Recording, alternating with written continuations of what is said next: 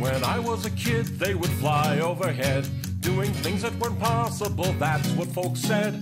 Deflecting bullets, punching out trains, lifting stuff using just the power of their brains. Every time that I'd see them, I wanted to be them. And I dream each night about all the things I'd do. What if I were a superhero with a cape and a mask? Give me some kind of powers and give me a task. So I'm going to change out this European plug.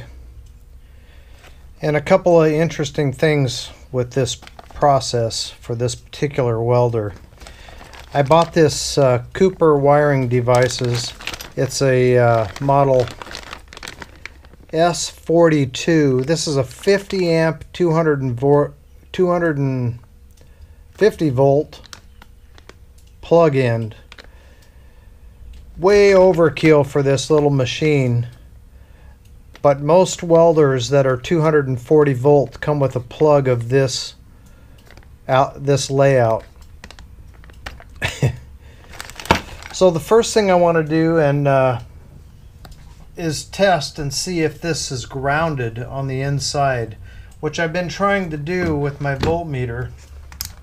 I just put it on continuity, and then if I have a connection, you can hear that beep.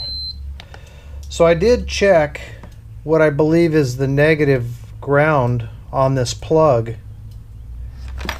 with the outside of the case. Oh, good. And it is grounded, which is good because there's 3 wires involved in a 240 volt plug. 2 hot wires and a ground. So I'll have 3 plugs, which is the 3 plugs that you see sticking out of this. This is a universal type plug. It can be used for several different things.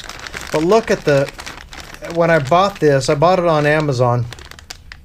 I think it was $11.50. No, it was $7.50. And again, you got to shop around because they'll go clear up to $13, $15, $20.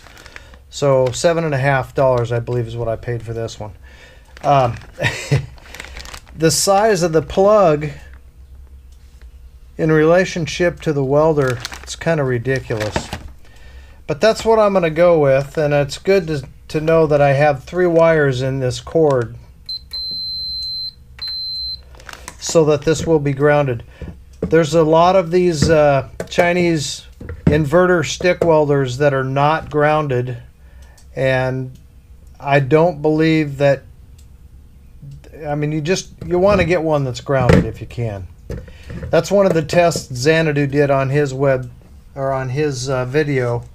of this ZX7 200 Juba, where showing that it actually is grounded inside, which is good. This is, by the way, an IGBT inverter welding machine.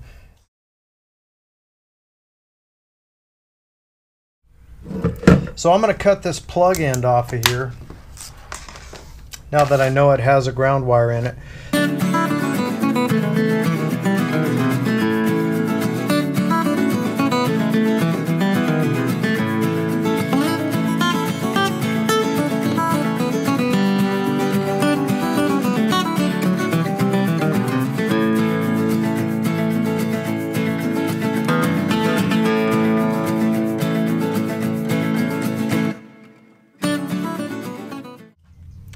Alright, that's what I was hoping for. 3 wires.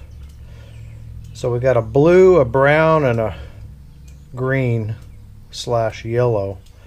I'm assuming that the green / yellow is the ground, but we'll find out right now with the meter. Put that back on the continuity tester. Hold it on the green. And then we'll touch the other side to the case. Okay, so the green is the ground.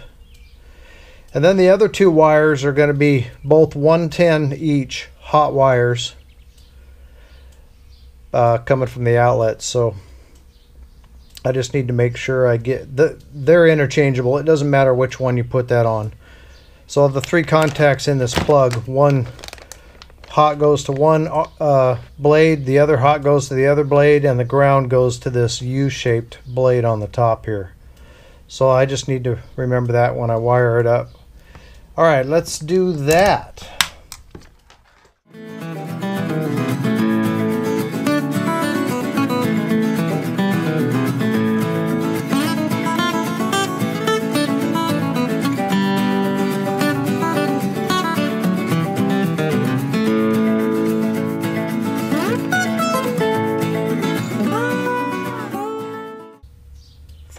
Gauge, it looks like it might be 12 gauge, either 12 or 14.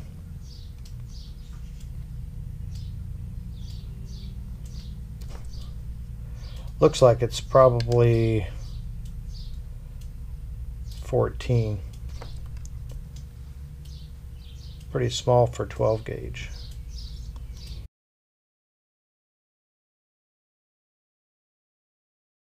If I roll that back,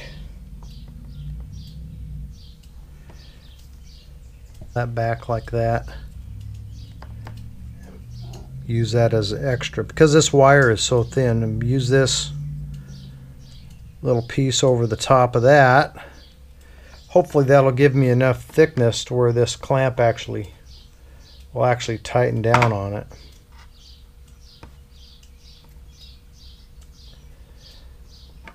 I mean, it's definitely going to work. It's just extreme overkill. Yeah, I think that'll work. All right, let me get these tucked up in here and hooked up, and then I'll show that to you.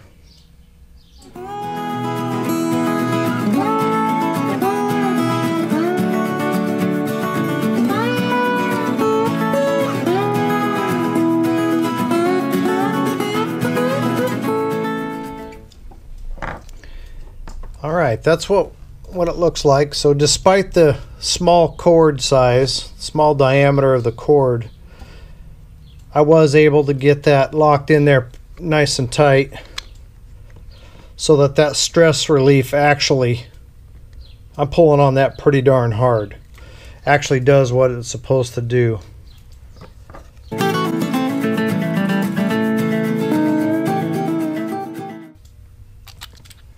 Okay, that'll work. So now I've got the proper plug end on here. Let's do one last test here with the meter. The only one that matters is to make sure that I have the actual ground on the proper one. So let's do another check here. Make sure that that is correct.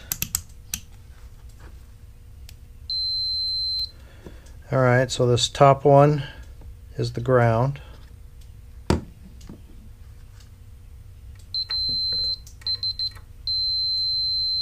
Okay, and then these two powers are separate, so there should be nothing there, and there should be nothing between either one of these. Okay. That's what we want. Okay, so the welder is wired up. I've got a plug on it. Look at the size difference. Talk about overkill, but that's fine. It'll work. And then I've got my cord made up. That came out real nice. And I got my mini DINs so I can plug into my welder. Alright, next video I'm going to show you how I'm going to hook this up to 220 volts. Thanks for watching, guys. I appreciate it. Subscribe if you haven't already. And if you like the videos, give me a thumbs up. We'll see you on the next video.